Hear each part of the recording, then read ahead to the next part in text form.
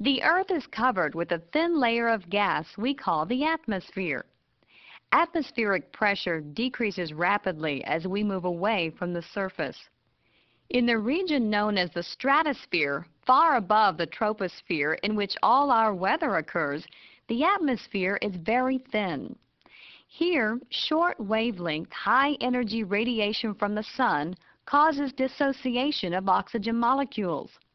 When short wavelength ultraviolet light strikes an O2 molecule, it dissociates into oxygen atoms. When an oxygen atom collides with an oxygen molecule, an ozone molecule, O3, may be formed. The O3 molecule that is formed has excess energy, the energy released when the oxygen atom combines with the oxygen molecule. If it does not get rid of that excess energy, it rapidly dissociates back into O2 and O.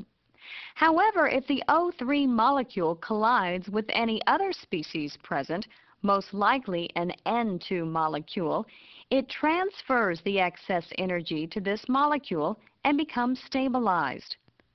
When solar radiation from the ultraviolet region of the spectrum strikes an ozone molecule, it may be absorbed, and the O3 molecule dissociates. The ozone cycle in the stratosphere involves formation of oxygen atoms and reaction of these with O2 to form O3. Stabilization of the newly formed O3 by energy transfer through collision, and dissociation of O3 by solar radiation.